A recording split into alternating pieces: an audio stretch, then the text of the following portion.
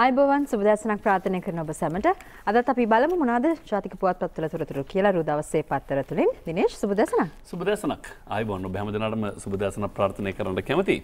අපි එමනම් ගමන පටන් ගමු ටික වෙලාවක් ගත වෙලා තියෙන නිසා ලංකාදීප පත්තරේ.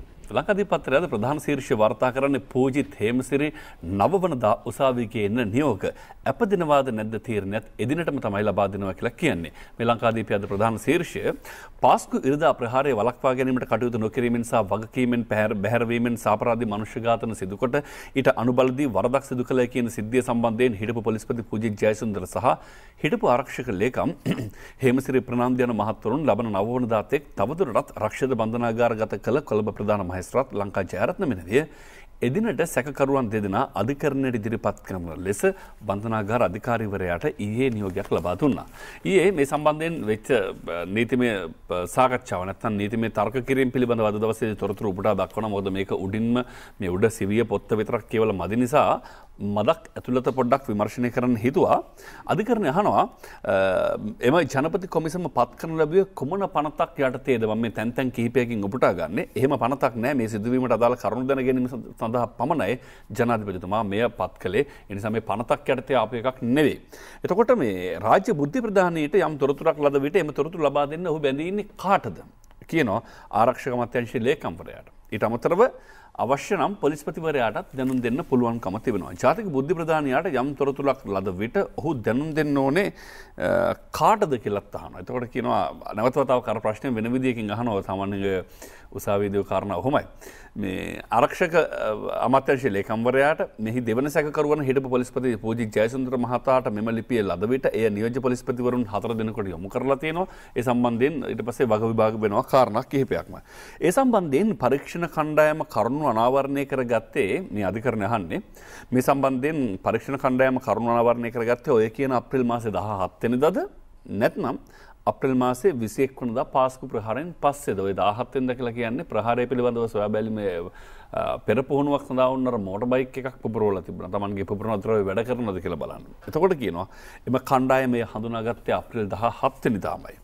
ඒ අනුව රාජ්‍ය බුද්ධි සේවාව මගින් අප්‍රේල් මාසේ 18 වෙනිදා පොලිස්පතිවරයාව දැනුවත් කිරීමක් කරනවා. අප්‍රේල් මාසේ 16 වෙනිදා කාත්තාන්කුඩි පිපිරීමට අදාළ මෝටර් බයිසිකල් සම්බන්ධයෙන් ඊට අදාළ ලිපින මෙන්න දුරකථන වාර්තා සම්බන්ධයෙන්ද සියලු වාර්තා නිලධාරීන්ට ලබා දී තිබෙනවා. ඒක ක්‍රියාත්මක වුණාද නැද්ද කියන කාරණාව පිළිබඳව තමයි එහිදී සඳහන් කරලා තිබෙන්නේ. එතකොටම අධිකරණ අවසන් උපුටා ගැනීම අපේ මේ දෙදෙනා සම්බන්ධයෙන් ලංකා දණ්ඩ නීති සංග්‍රහය 296 298 327 328 310 ආදී වගන්ති යොදාගෙන තිබෙනවා. මේ අතරින් මිනිමැරීම එනම් 296 වගන්ති යොදාගත්තේ ඇයි ඒකේ පදනම පැහැදිලි කරන්න කියලා. එතකොට කියනවා මරාගෙන මරණ ප්‍රහාර කියලා කියන අපේ රටේ අලුත් දෙයක් නෙමෙයි. මේ සම්බන්ධයෙන් අර්ථකථන පූර්ව අධ්‍යක්ීම් අපිට තිබෙනවා. එහෙම තිබියදී මේ ප්‍රහාරය සම්බන්ධයෙන් දෙදෙනා Tamanට ලැබුණු වාර්තා නොසලකා හැර තිබෙනවා. වගකීම් පැහැර හැර තිබෙනවා. වගකීම පැහැර හැරීමෙන් මනසාවාදී මනුෂ්‍ය ඝාතනයක් සඳහා ආධාර අනුබල දුන්නයි කියන චෝදනාව යටතේ තමයි මේ අත්අඩංගුවට ගැනීම සිද්ධ වුණේ කියන කාරණාව එහිදී උපුටා දක්වනවා. මේ ගැන ද සිලොන් ටුඩේ පුවත්පතත් මුල් පිටුවේ වාර්තා කරනවා. where Pujit and Hemsiri further remanded කියලා තමයි මේ ප්‍රවෘත්තිය ගෙනෙන්නේ. Colombo Chief Magistrate Lanka Jayaratne yesterday remanded the Inspector General of Police Pujit Jayasundara, who has been sent on compulsory leave, and also former Defence Secretary Hemsiri Fernando. And meanwhile, it is reported that Fernando was taken into custody by CID officers who visited the coronary care unit at the General Hospital Colombo on 2nd July.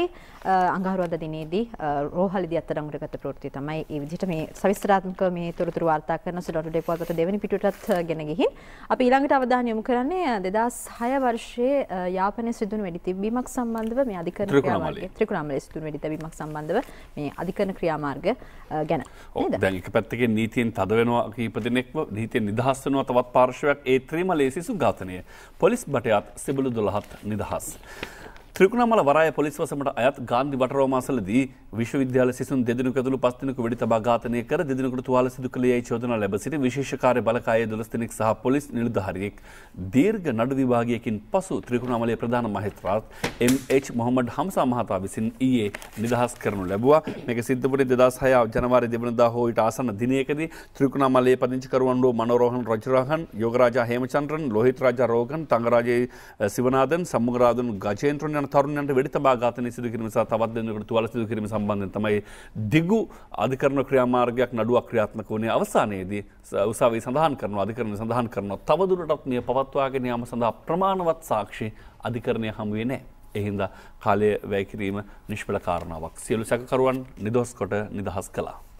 හොඳයි ඒ ප්‍රවෘත්ති අද daily news පුවත්පතේත් වාර්තා කරන මම ඒ ප්‍රවෘත්තියට නෙමෙයි ඊළඟට යන්නේ අද ඩේලි නිවුස් පුවත්පතේ මුල් පිටුවේ තියෙන ප්‍රධාන ප්‍රවෘත්තිය මේ තවත් අධිකරණ ක්‍රියාමාර්ගයක් සම්බන්ධව CJ nominates trial at bar bench to hear Welikada prison riot dates. මේ වැලිකඩ බන්ධනාගාරයේ සිද්ධිය සම්බන්ධයෙන් ගත තවත් ක්‍රියාමාර්ගයක් නීතිමය ක්‍රියාමාර්ගයක් පිළිබඳව the Chief Justice has nominated a trial at bar bench of the High Court comprising 3 judges to inquire into the Velikada prison riot case where 8 inmates were killed in the riot incident that took place in 9th of November 2012 and the authorities concerned failed to conduct a proper investigation regarding this incident till the year 2017.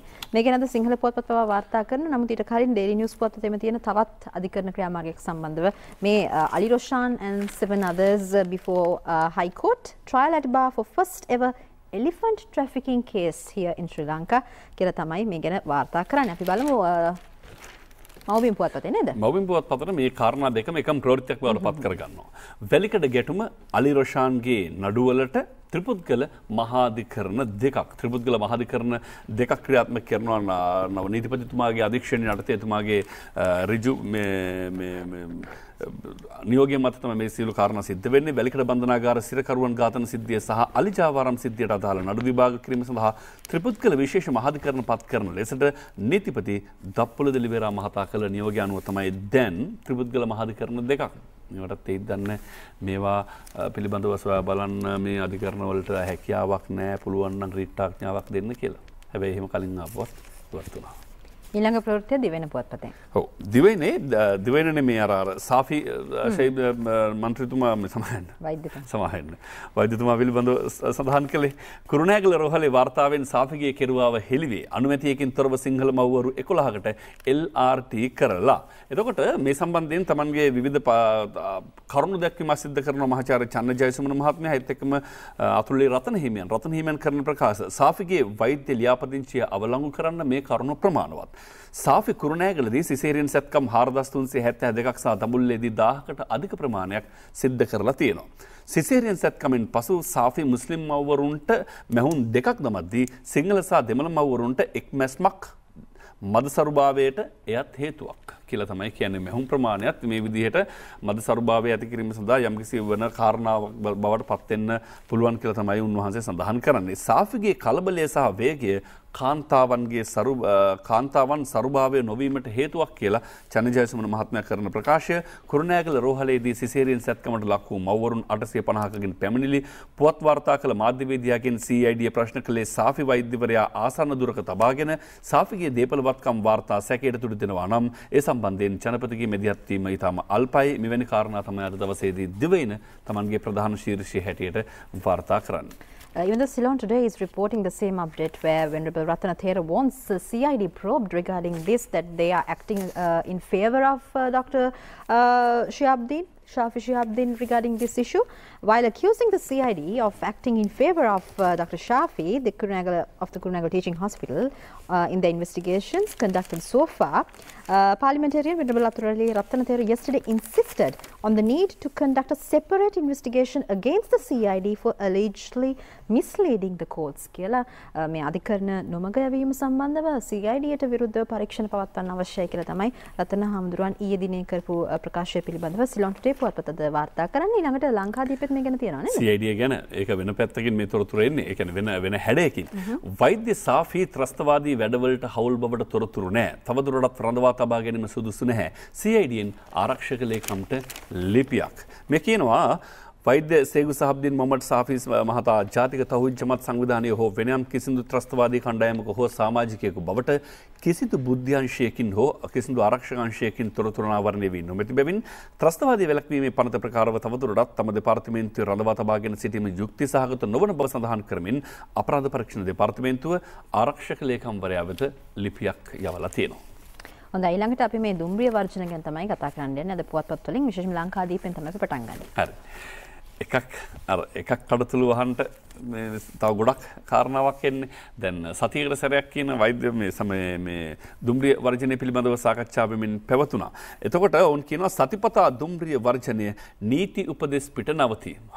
සතියට සැරයක් තිබුණා. ඒක නීති උපදේශයක් ලබා දුන්නා. දැන් ඒක නතර වෙනවා කියලා හිත හදාගන්න හදද්දිම ගහෙන් වැටුණු මිනිහට ගොනා ඉනවා කියලා කියන්නේ සාමාන්‍ය අධිකාරියට බලපෑම් කළයි යලි දුම්රිය වර්ජනයක්. මේක දිනපතා එකක්. සතිපතා එක නැතුණා කියලා හිත හදාගෙන ඉද්දි කොහොමද දිනපතා එකක් ඔලුවට කඩන් වැටෙද්දි? මොකද බීමත් රාජකාරී වෙලාවේ හැසිරුණායි කියලා එක්තරා පුද්ගලයෙක් එක්තරා සේවකයෙක්ව සේවයෙන් ඉවත් කළා. බැලින්නම් එහෙම ඉවත් කරන්න බැරි එක්කෙනෙක්. ඒ කවුද?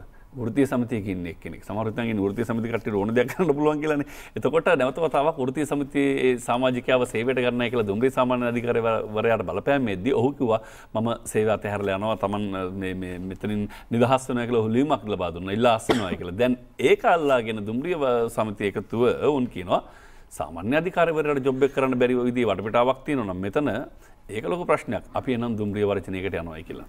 එතකොට අනිත් කට්ටිය වැඩට යන්නේ කොහොමද කියන එක තමයි ඊළඟ ප්‍රශ්නේ බවට පත් වෙන රාජ්‍ය සේවකයෝ කී දහක් ලක්ෂ කීයක් දුම්රියෙන් එනවදනේ. හොඳයි. Daily News පොතපතත් මේ ගැන වාර්තා කරනවා.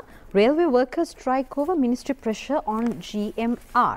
This is when the railway trade unions, they were due to strike from midnight yesterday in protest against the pressures on the railway management by the certain transport ministry official to reinstate a shunting driver interdicted for being drunk while on duty. Dinesh කිව්වා වගේ මේ බීමත් රියදුරා සම්බන්ධව තමයි ඒවට මේ හේතු සාධක වෙලා තියෙන්නේ. මේ වර්ජනය ගැන අද වාර්තා කරන Daily News පොතපත. ඒ වගේම දැන් මේ දුම්රිය ගැන කියපු නිසාම ඉදිරියේදී නැත්නම් 21 වන සතවර්ෂයේ තියෙන හොඳම සංවර්ධන ව්‍යාපෘතියක් විදිහට ශ්‍රී ලංකාව ඉදිරියට ගෙනියන්නට තියෙන ව්‍යාපෘතියක් විදිහට ඊයේ අග්‍රාමාත්‍යතුමන් අතින් the launching ceremony was held of the Colombo Light Rail, which is the first step to 21st century Sri Lanka කියලා අග්‍රාමාත්‍යතුමන් දැක්වූ අදහස අද Daily News පොතපතේ වාර්තා කරනවා. The Colombo Light Railway project, which is a significant step forward to ensure that Sri Lanka is on its way to becoming a modern 21st century society. That is where Prime Minister Ranil Wickremesinghe make this statement, participating in the launch ceremony of the Colombo Light Rail project, which was held yesterday at the Cinnamon Grand Hotel last evening.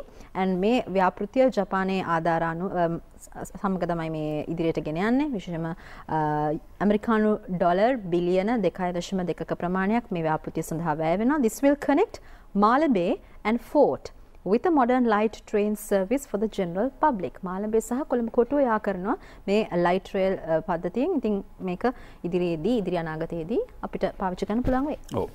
වේගින් පැමිණි මේ සැහැල්ලු දුම්රිය ප්‍රධාන පාලක මැදිරි ළඟදී මොහොතකට නතර වෙනවා. විරාම. හොඳයි. ඊළඟට අපි තෝරගත්තේ දිවෙන පුවත්පතේ තියෙන ප්‍රවෘත්තියක්. අටලුගම මුස්ලිම් කතගේ පැමිණිලි ගැන බණ්ඩාරගම පොලිසිය කටයුතු කළ හැටි සොයයි කියලා දිවෙන වාර්තාවක් ඔබට දක්වනවා. මේක ඔබ දන්නවා දැන් පහුගිය දවස්වලක බුදුබල සේනා සංවිධානයේ පැවැත්විච්ච මාධ්‍ය සාකච්ඡාවකදී මේ කාන්තාව ඇවිල්ලා හැඬු කඳුලින් Tamanගේ දුක් ගැන වෙල්ල මාධ්‍යයට අනාවරණය කළා. සිංහල ස්වයංපුරුෂයෙක් සරණ පාවා ගැනීම නිසා පල්ලි වලින් Tamanට එල්ල වෙච්ච පීඩාවන් සිද්ධ වෙtti Taman නීතියේ පිළිසරණ පැතුවා. නමුත් නීතිය අහක බලා ගත්තා. ඒවා මොකද්ද පොලිසිය? ඒ පොලිසිය තමයි බණ්ඩාරගම පොලිසිය. දැන් විමර්ශන කටයුතු සිදු කරනවා. බණ්ඩාරගම පොලිසිය ඇත්තටම එතකොට මොකද කළේ? දැන් එතන වීඩියෝ එකක් තිබුණා විශාල පිරිසක් ඇවිල්ලා එතන පොලිස් නිලධාරීන් කීප දෙනෙක් ඉන්නවා. අර අන්තිමට මේ අර හින්දි චිත්‍රපටිවල වගේ ඔක්කොම වෙලා මේ දුෂ්ටයට වෙඩි තියලා වෙඩි කාලා මැරලා ඔක්කොම ඉවරනස්සේ පොලිසිය එනවනේ. අන්න ඒ වගේ සිද්ධිය පිළිබඳව තමයි තිබුණේ. ඒ හින්දා පොලිසිය මොකද කළේ කියලා දැන් පරීක්ෂණ ආරම්භ වී තිබෙනවා. ඒත් එක්කම මේ වගේ තවත් සිද්ධි රැසක් ලංකාවේ සිදු වී තිබෙනවා. වහබ්වාදයේ මූලික කරගෙන පුද්ගලයන් ඝාතනය කිරීම විශේෂයෙන් පුද්ගලයන් 20 දෙනෙකුට වැඩි පිරිසක් ඝාතනය ලක් වෙලා තිබුණා ඉතිහාසයේ වරින් වර විවිධ තැන්වලදී. ඒ විතරක් නෙවෙයි තවත් විශාල පිරිසකට හිරිහැර කරදර බාධක දුක්ඛම් කටළු වලට මුහුණ පාන්න සිද්ධ වෙලා තිබෙනවා. මේවා පිළිබඳව හෙළිදරව් කරනවා කියලා කියනවා. ඒ කොහෙදීද? වහබ්වාදයට එරෙහි නුගේගොඩ රැළියේදී ඝාතන වද හිංසා රැසක් ගැන අද හෙළි කරනවා. මව්බිම වාර්තාව. හොඳයි ඊළඟට මේ ප්‍රවෘත්තියම Daily Mirror පොතේ වාර්තා කරනවා special probe on Bandaragama incident. I'm not going into details because Dinesh already did, but අද Daily Mirror පොතේ මුල් පිටුවේ තියෙන මේ මරණ දඬුවම ක්‍රියාත්මක කිරීම සම්බන්ධයෙන් වාර්තා වෙන ප්‍රවෘත්ති කිහිපයක්ම තියෙනවා. ඒ නිසා ඒව තෝරගත්ත මම starting from implementing death penalty, prisons department not officially informed කියලා අද Daily Mirror පොතේ වාර්තා කරනවා. බන්ධනාගාර දෙපාර්තමේන්තුවවත් අධිකරණ හා බන්ධනාගාර ප්‍රතිසංස්කරණ අමාත්‍යාංශයවත් මේ මරණ දඬුවම ක්‍රියාත්මක කිරීම සම්බන්ධව ජනාධිපති ලේකම් කාර්යාලයෙන් හෝ මේ අමතශනු කිසිම දැනුවත් කිරීමක් ඔෆිෂියලි වෙලා නැහැ කියලා අද වාර්තා වෙනවා. Neither the Presidential Secretariat nor the Ministry of Justice and Prison Reforms has informed the Prisons Department with regard to implementing the death penalty as declared by President Maithripala Sirisena. A senior prison official told Daily Mirror කියලා තමයි බන්ධනාගාර දෙපාර්තමේන්තුවේ ඉහළ නිලධාරියෙක් Daily Mirror පොතපතට ප්‍රකාශ කරා කියලා තමයි වාර්තා වෙන්නේ. දෙපාර්තමේන්තුව මේ ගැන තාම නිල වශයෙන් දැනුවත් වෙලා නැහැ කියලා. ඒ වගේම Supreme Court fixes for support on July 5th. This is regarding where the Supreme Court yesterday fixed for Friday the 5th of July to support granting leave to proceed with the fundamental rights petition regarding this the diversion the decisions for revival of executions, complaining that it shrouded within secrecy with utter lack of transparency and accountability and are arbitrary and violative of the constitution කියලා මේ සම්බන්ධව ගොනු කරන ලද මූලික අයිතිවාසිකම් පෙත්සම් සම්බන්ධව සිකුරාදා දිනේදී සලකා බලන විදිහට තමයි මේ ප්‍රවෘත්ති වාර්තා වෙන්නේ. ඒ වගේම මේ මරණ දඬුවමේ ක්‍රියාත්මක කිරීම සම්බන්ධව ඊට විරුද්ධව ඊයේ කොටුව දුම්රිස්ථානයේ ඉදිරිපිට පැවති වර්ජනයක් සම්බන්ධව තමයි මේ ඡායාරූප සටහනක් අද Daily Mirror පුවත්පත ගෙනෙන්නේ. No hangings please. This is where the politicians Dr. Vikram Bahu Karunaratne and Sirimasri Hapuarachi are seen in a protest of pretext of executing a man at protest in Fort yesterday. මේ ඒ සම්බන්ධව no hangings please කියලා අද Daily Mirror පුවත්පත වාර්තා කරන්නේ. ඊළඟට අපි යන්නේ දිවයිනට. ඔව් එතන සමහරව කතා කරමින් හිටියා මේ ඉස්සරහා නම් ඉතින් මේ වැලිකඩ බන්ධනාගාර ගහලා තියෙන්නේ සිරකරුවෝද මිනිස්සුයෝ කියලා. මනුෂ්‍යන්ට මෙහෙම කරනවාද කියලා. හරි. අපි යනවා මේ දිවෙන පත්‍රයේ කියනවා වසර 3කට අඩු කාලයකදී රිෂාඩ්ගේ පවුලේ අයගේ නමින් මන්නාරමේ ඉඩම් අක්කර 3000ක් අරන්. උදයගම්මන් පිළ මහත්මයා කරන චෝදනාවක් තමයි දිවෙන මේ උපුටා දක්වන්නේ. වසර 3කටත් අඩු කාලයකදී රිෂාඩ් බදුරුද්දීන් අමාත්‍ය මන්ත්‍රීවරයාගේ පවුලේ සමාජිකයන්ගේ නමින් මන්නාරම ප්‍රදේශයේ ඉඩම් අක්කර 3000කට වඩා ලබාගෙන ඇතැයි පාර්ලිමේන්තු මන්ත්‍රී පිවිතුරු හෙළවුරුමේ නායක නීතිඥ උදයගම්මන් පිළ මහතා පැවසීය කියලා මේ වාර්තාව කියද්දී ඉතින් මේ වගේ චෝදනා තිබෙනවා නම් ඒවා ලබා දෙන්න විවිධ තැන් තිබුණා අදාළ පාර්ශව තිබුණා. නමුත් අර දැන් සතසේ වාහන අරගෙන සයින්ද මරුඳු ගියා කියලා චෝදනාවක් තවත් එක්කෙනෙක් කළා. හැබැයි එතනින් එහාට ඒක කතාවක් විතරක් වුණා. ඉතින් මේ වගේ කතා තිබෙනවා. නමුත් කතාව ඕනෑම පැමිණිල්ලක් ඔප්පු විය යුතුයි ඕනෑම කාරණාවක් සම්බන්ධයෙන්. එතකොට අද පත්‍රයේ උපුටා දක්වනවා මව්බිම් පත්‍රයේ උපුටා දක්වනවා මේ හිස්බුල්ලාගෙන් පැය 4ක් ප්‍රශ්න කරා. එක්තරා පුද්ගලයෙකුට දුරකථන මාර්ගයෙන් මරණ තර්ජන කළාය කියලා. ගිය වසරේ සැප්තැම්බර් මාසේ 5 වෙනිදා මේ පැමිණිල්ල කළා මේ නැත්නම් මේ මරනවා, කපනවා, කොටනවා කියලා මේ Tamanට දුරකථන මාර්ගයෙන් තර්ජනය කළා කියලා පුද්ගලයෙක් පැමිණිල්ලක් කළා. ඒ සම්බන්ධයෙන් තමයි ඊ දවසේදී පැය 4ක් තිස්සේ ප්‍රශ්න කරලා ප්‍රකාශයක් සටහන් කරගෙන තිබුණේ. හරි දැන් යමු අද පත්‍රයේ කියනවා බැටික්ලෝ කැම්පස් වෙනුවෙන් අමාත්‍ය මණ්ඩල අනුකාරක සභාවක්. විවිධ අමාත්‍යංශ නිමිති කරගෙන අමාත්‍යංශ වල නම් වලින් සඳහන් කරලා තිබුණේ ඒවායේ ප්‍රධානින්ව අරගෙන අනුකමිටුවක් පත් කරනවා. ඒ අනුකමිටුව විමර්ශනය කරනවා බැටික්ලෝ කැම්පස් ප්‍රයිවට් ලිමිටඩ් පිළිබඳව. ඊළඟට සිලෝන් ටුඩේ පුවත්පතේ වාර්තාවකට යන්නේ මේ අලෙමිනිස් ගැටුම සම්බන්ධව ඊට විසඳුමක් විදිහට ඉලෙක්ට්‍රොනික සෙන්සර්ස් නැත්නම් මේ කලින්ම දැනගන්න අලින් ඉන්න ප්‍රදේශවලදී විශේෂයෙන්ම මේ පිළිබඳව දැනගන්නට මේ sensors to track the movement of elephants as a substitute to the electric fencing which is found to be inadequate to mitigate the human-elephant conflict. This is where the Wildlife Department together with the Putlam District Secretariat is involved in a special project. මේ විශේෂම විදුලි වැට මේකට විසඳුමක් විදිහට මදි ක්‍රියාත්මක වෙන විදිහ මදි නැත්නම් ඒක ප්‍රමාණවත් වෙන්නේ නැති නිසා මේ වගේ ඉලෙක්ට්‍රොනික සෙන්සර්ස් වලට යන්නට තීරණය කරා කියලා ඒ විශේෂ ව්‍යාපෘතියක් ආරම්භ කරනවා කියලා වනජීවි දෙපාර්තමේන්තුව ඒ වගේම පුත්තලන් දිස්ත්‍රික් කාර්යාලය විසින් මේ එකට මේ ව්‍යාපෘතිය පටන් ගන්නවා කියලා තමයි අද වාර්තා කරන්නේ සිලෝන් ටුඩේ පුවත්පත. ඒකම සංචාරක ක්ෂේත්‍රයේ පැත්තෙන් අද වාර්තා වෙන ප්‍රවෘත්ති කිහිපයක් මම දැන් සිංහල පුවත්පත්වල ඊයේ වාර්තා වුණා මේ ගැන.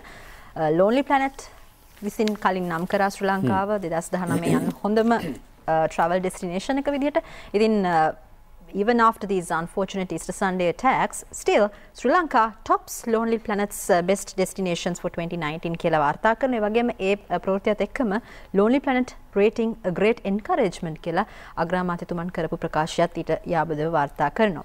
ඒ එක්කම විශේෂයෙන් මේ සංස්කෘතික ප්‍රවර්ධනය සඳහා කරන තවත් විශේෂ වැඩසටහනක් ඉදිරියේදී ක්‍රියාත්මක කරන්නට නියමිත විශේෂ වැඩපිළිවෙලක් ගැන මේ New Culture Highlight in Kandy Student Dance Troops Daily opposite Maligawa. School dance troops will be invited to perform traditional Kandyan dance opposite the sacred Dalanda Maligawa for 1 hour every evening as a step to promote hill country cultural identity. This is the Central Province Governor Maitri Gunaratna said that many lamented that there was no place to showcase the Kandyan dances. උඩරට නර්තන සම්ප්‍රදායට වැඩි ඉඩකඩක් දීමට නැත්නම් මේ පිළිබඳ විශේෂම විදේශිකයෝ ගැවසෙන ප්‍රදේශයක් ඒ නිසා ශ්‍රී දළදා මාලිගාව ඉදිරිපිට පස්වරු 4:30 ඉඳලා පැයක් පාසල් නර්තන කණ්ඩායම් වලට තමන්ගේ සංස්කෘතික අංග ඉදිරිපත් කිරීමට අවස්ථාව ලබා දෙනවා කියලා තමයි ඩේලි නිවුස් පුවත්පතද වාර්තා කරන්නේ. හරි. දැන් අර අපි වාර්තා කළා මේ දක්ෂිණ සංවර්ධනයේ අධිවේගී මාර්ගයේ වැඩ කටයුතු නතර කළා චීන සමාගම් විසින් චීන සේවකයෝ 1500ක් විතර හිටියා. ඔවුන් ඉවත් වුණා. මොකද සල්ලි ගෙවල නැහැ මාස 10කින් විතර කියලා. අද වාර්තාව අලුත් වෙනවා. සල්ලි දෙන්න පොරොන්දුවක් දක්ෂිණ පාර හදන චීනු යලි වැඩ කොණ්ඩේ බැඳලත් දන්නේ නැහැ. මොකද දෙන්නම් කාසිය වලට වැඩ කරනවා කියන එක. හරි. කොහොමුණත් මව්බිම් පත්‍රෙත් කියනවා බීමත් රියදුරන් අල්ලන්න මාසෙක මෙහෙයුමක්. දැන් පාරවල් වලම හැදුවට නැහැ. පාරවල් යන කට්ටිය ඊට පස්සේ යන්නේ මේ වෙනම විදිහකට. බීමත් රියදුරන් අල්ලන්න මාසෙක මෙහෙයුමක් පොලිස් නිලධාරීන්ටත් බරටම තෑගි. කෙලවිල්ලක් නැති වගේ ඒ වස්තාව වෙනවා. හොඳයි අද ඩේලි නිවුස් පොත්පතෙත් වාර්තා වෙනවා මේ අර පැණි බීම සම්බන්ධව බද්ද නැවතත් ක්‍රියාත්මක කරන්නට යනවා කියලා tax on sweetened drinks again. අපි ළඟට යමු දිනමිනට. සෝෆා සහ එක්සා ගිවිසුම් වලට ආණ්ඩුව අත්සන් තබා නැහැ. එක්සා අත්සන් කළේ ඇමරිකානු පුරවැසි ගෝඨා සහ හිටපු ඇමරිකානු තානාපති. මෙහෙම කියන්නේ මන්ත්‍රී හෙක්ටර් අපුහම මහත්මයා මාධ්‍ය සාකච්ඡාවක් යන දුමිනිතා චෝදනා විශාල ප්‍රමාණයක් කිව්වා. ආණ්ඩුව මේක කරලා නැහැ මේ කලින් කරපු එකක්. ඒක තවදුරටත් ක්‍රියාත්මක වීම විතරයි බලාත්මක වීම විතරයි තිබෙන්නේ. එක්සා අත්සන් කළේ ඇමරිකානු පුරවැසි ගෝඨා සහ හිටපු ඇමරිකානු තානාපති කියලා තමයි කියන්නේ. හරි. එතකොට තවත් පුවතක් වාර්තා කරන අද පත්‍රයේ ගෝඨා පසුබැසීමට සූදානම් නැතිලු. ඒ කියන්නේ කකුලෙන් අදින කට්ටියක් ඉන්නවා. The Island සහ ඩේලි නිවුස් ඇතුළු තවත් පුවත්පත් කිහිපයකම තියෙන ඡායාරූප සටහනක් මේ ඊයේ සුඩානයේ බලා පිටත් වුණ ශ්‍රී ලංකා යුද හමුදාවේ විශේෂ කණ්ඩායමක්. ඉතින් ඒ අවස්ථාවේ ගුවන්තොටුපළේදී ගත්ත ඡායාරූපයක් Dad off to protect others' children where a Sudan-bound soldier with his family at the Bandanak International Airport yesterday were a contingent comprising 61 personnel commanded by Lieutenant Colonel Rohan Fernando. Especially this contingent is consisting of medical staff from the Sri Lanka Army, Sri Lanka Army Medical Corps. ඉතින් මේ විදිහට සුඩානයේ බලා ඊයේ පිටත් වුණු ඒ ප්‍රවෘත්තිය වාර්තා කරන ඡායාරූප සටහනක් එක්ක අපි ඒත් එක්ක යන්න යන්නේ අද පුවත්පතටද? අද පත්තරේ. මේක නම් හරි වටින එකක් මේ 60 පෑන්න മന്ത്രിවරු 79ක් ඉන්නවලු පාර්ලිමේන්තුවේ. වැඩිහිටි නිවාසය වගේ ඇති. පෙරට පාර්ලිමේන්තු මන්ත්‍රීවරුන්ගෙන් 79 දෙනෙකු වයස අවුරුදු 60ට වැඩි මන්ත්‍රීවරුන් බව mantri.lk වෙබ් අඩවිය සඳහන් කරනවා. පහුගිය දවස්වල සිද්ධ කරපු සංගණනයකින් අනතුරු තමයි මේ වාර්තාව එන්නේ. එතකොට තරුණ එහෙම කියලා කිව්වට ඉතින් එහෙම කට්ටිය හොයාගන්නේ නැහැ. මොකද 30ත් 40ත් අතර ඉන්නේ 15යි 6.7% හිටියට ගත්තාම 40 පැනපු අය තමයි ඉතින් එහාට ඔක්කොම ඉන්නේ. 40ත් 50ත් අතර 25%ක් ඉන්නවා. 50ත් 60ත් අතර 133ක් ඉන්නවා. 60ත් 70ත් අතර 21.9ක් ඉන්නවා. 70ත් 80ත් අතර මන්ත්‍රීවරු 111ක් ඉන්නවා. 80 පැනපු කට්ටියත් 4 දෙනෙක් ඉන්නවා. අපි යමුද ක්‍රීඩා පිටු පැත්තට? හරි මේ දැන් අද ඉංග්‍රීසි පුවත්පත්වල නම් ක්‍රීඩා පිටු හැම එකකම වගේ අවධානය යොමු කරන්නේ මේ චන්දික හතුරුසිංහ අපේ පුහුණුකරු කියපු විශේෂ ප්‍රකාශ කිහිපයක්ම අද පුවත්පත් හතරෙම උපුටලා තියෙනවා. මම ඩේලි නිවුස් පුවත්පත් එක උපුට ගත්තා. Coach disappointed with World Cup performance. Everybody is disappointed. Meanwhile, the coach too is disappointed. My focus from the start was to get into the last four. අන්තිම 4 දෙනා අතරට එන්නට බැරි වීම ගැන තමන් බොහොම කනගාටු වෙනවා කියලා. ඒ වගේම කුසල් මෙන්ඩිස්ගෙන් මීට වඩා දෙයක් අපේක්ෂා කරා කියලා ප්‍රකාශ කළා තියෙනවා. ඒ වගේම එදා ජයග්‍රහණය බටහිර ඉන්දියා කොදෙව් කණ්ඩායමට ගත ජයග්‍රහණය ඇන්ජලෝ මැතිව්ස් ප්‍රධාන වුණා. ඔහු තමයි තීරණය කරලා පන්දු යවුවේ කියලාත් ප්‍රශංසනීය විදිහට කතා කරලා තිනවා. සහ ඊළඟ ඉලක්කය ශ්‍රී ලංකාවේදී මේ ජූලි මාසයේ අන්තිමට පැවැත්වෙන බංග්ලාදේශයේ තරඟ 3ක් සඳහා ශ්‍රී ලංකාවට එනවා. එක්දින තරඟ 3ක් සඳහා ඒ ගැන තමයි ඊළඟට බලන්නේ කියලා තමයි ඔහු ප්‍රකාශ කරලා තියෙන්නේ. ඒ වගේම අද සිලොන් ටුඩේ පුවත්පතේ තියෙනවා දැන් මේ හැම දෙයක්ම වෙන අතර දිනේෂ් දැන් ඉදිරියේදී ජූලි 12 වෙනිදා ආරම්භ වෙන්නට නියමිතයි ලෝක ශූරතා නෙට්බෝල් තරඟාවලිය. ඒ වගේම දැන් මේ වන පිට ඒෂියන් යූත් නෙට්බෝල් චැම්පියන්ෂිප් මේ යෝන් නෙට්බෝල් තරඟාවලිය ශූරතාවලිය පැවැත්වෙන ජපානයේ එයින් පිට තුන්වෙනි ජයග්‍රහණයත් ශ්‍රී ලංකා කණ්ඩායම වාර්තා කරා තායිලන්තයට එරෙහිව ඊයේ දිනේදී. ඒ වගේම අද the strong Singapore teams there. Sri Lanka has to face the Singapore team today. Last fixture at the group stage. දල්පන්දුල සදාතනිකම සතුර තමයි සිංගප්පූරු. ඒකට මේ අර මෑනියෝ ගැන මොනවද කියලා නැද්ද? නෑ. එයාගේ මෑනියෝ ගැන ගොඩක් කට්ටිය කී කියන දවස්වල. අපි යමු කාටුන් බලන්න. තලගම ජයසිංහගේ පලාමල්ල. එතකොට ජනාධිපතිතුමා දැන් කම්බෙත් අතේ තියාගෙන තොණ්ඩුවත් ලෑස්ති කරලා ඉන්නකොට දෙපැත්තෙන් පරණ ලංකා දේශපාලනයේ සුවිශේෂී චරිත දෙකක් ඉන්නවා. එයා පැත්තෙන් ඉන්නවා මේ බණ්ඩාරනායක මහත්මයා. එතුමා කියනවා සිරිසේන නවත්තපන්නෝක කියලා. මෙහා පැත්තෙන් කියනවා නෑ මං කරපු දේ කරපන් කියලා. එතකොට මේ ස්වයංපුරුෂය භාර්යාව දෙපැත්තෙන් නම් කියන දේ තමයි ජනාධිපතිතුමාට අහගෙන ඉන්න සිද්ධ වෙලා තියෙන්නේ. දෙවැන්න මේ කෙම්ඩි විරත්න බෞබිමට අඳින කාටුන් එකක් රවි කරුණානායක කියනවා තෙල් සංස්ථාව සමග ලංකා විදුලි මණ්ඩලයේ කිසිම අර්බුදයක් නැතිලු. ඔව් ඉතින් අර්බුදේ තියන්නේ මේ අපිත් එක්කනේ. තෙලුයි කරන්ට් එකයි මොන හරි ප්‍රශ්නයක් වුණොත් අර්බුදේ අපිට තමයි. ඔබට මතක ඇති අර වලහා බිම් වැටලා බිම දිගා වෙලා හිටපු මිනිස්සුන්ට කියපු කතාව. ඉන්නවා පොලිස් ප්‍රධානියා බිම දිගා වෙලා පාස්කු ප්‍රහාරය නම් වූ වලහ ළඟට ඇවිල්ලා මොකක් හරි දැන් රහසක් කියනවා මම දන්නේ මොකක් කියනවද කියලා. හැබැයි එහා පැත්තේ යාළුවෝ දෙන්නෙක් උඩට නැගලා තිනවා. කවුද යාළුවෝ? බිම තිනවා කඩුවකුයි හෙන්ඩුවකුයි. උදේ විමලසිරි දිවයිනට ඇඳලා තියෙනවා.